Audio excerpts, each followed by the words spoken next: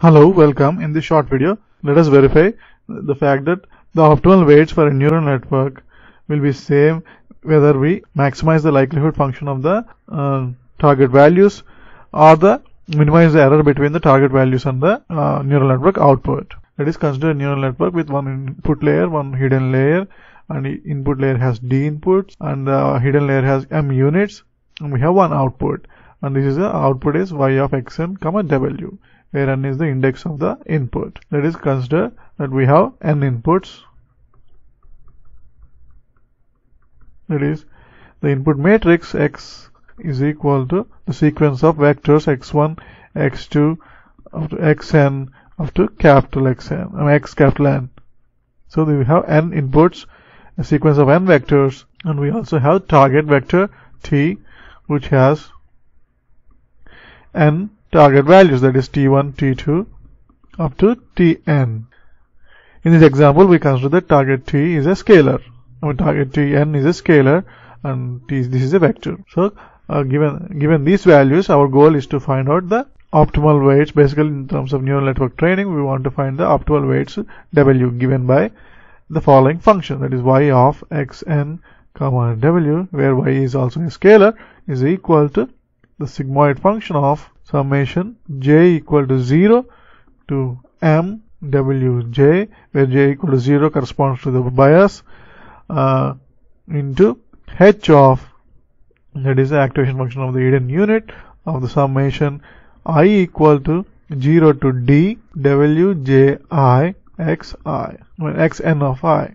That is the nth input and the ith component of this nth input vector. So this is the output of the two-layer artificial neural network. Now our goal is to show that the optimal weights w are same irrespective of whether we optimize the likelihood function of the target vector t or we minimize the error between the targets and the outputs of the neural network. So the error between the outputs and the target values is defined as error function of w, defined as e of w, is equal to 1 by 2 summation n equal to 1 to capital N y of xn comma w minus tn whole square. So this is the error function between the output of the neural network and the target values. Next, the likelihood function of the target vector is given by probability of t given the inputs and the weights is equal to the product of all the probability distributions or probability density functions of the individual target values, that is probability of tn given xn comma w. So assuming that each of the targets are identical and independently distributed, then the probability of the whole target vector is equal to product of the individual probabilities or probabilities of the individual target values. So by using this definition, and we also know that probability of the individual target value given the input and the parameter w is equal to a normal distribution with the mean equal to the output y of xn comma w, and the variance is given by a value beta inverse, where beta is the inverse variance parameter. So now starting with the optimization problem, that is, we want to find the optimal w that maximizes this likelihood function, that is argument maximizing w, where w maximum likelihood wml is equal to argument that maximizes logarithm of p of t given x comma w. Note that this is a capital X, the matrix X, which consists of all the vectors x1 to xn. So this is logarithm of probability of t given x comma w. But we know that this is equal to this product, and and each of these values is given by this normal distribution. So this becomes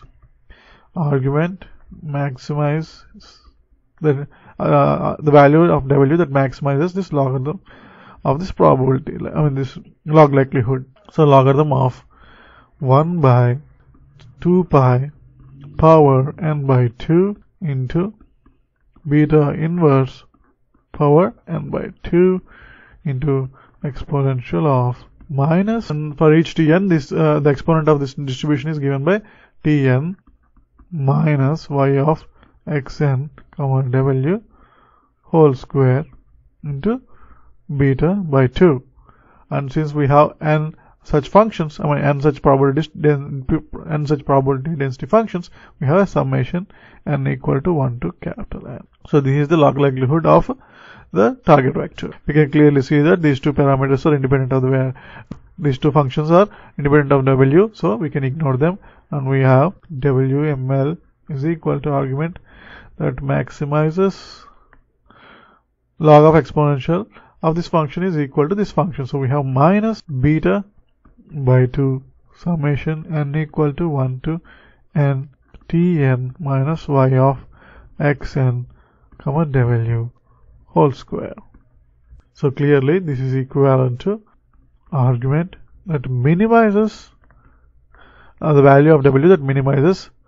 By ignoring this constant, we have summation n equal to 1 to n tn minus y of xn comma w whole square, which is nothing but the error between the target values and the output of the neural network, which is obviously the error function. Therefore, WML, the weights calculated by maximizing the likelihood function, the log likelihood function, is equivalent to the weights calculated by minimizing the error function, that is minimum error function. minimum mmse function is equal to argument that minimizes that is equal to the value of w that minimizes the error function given by this equation.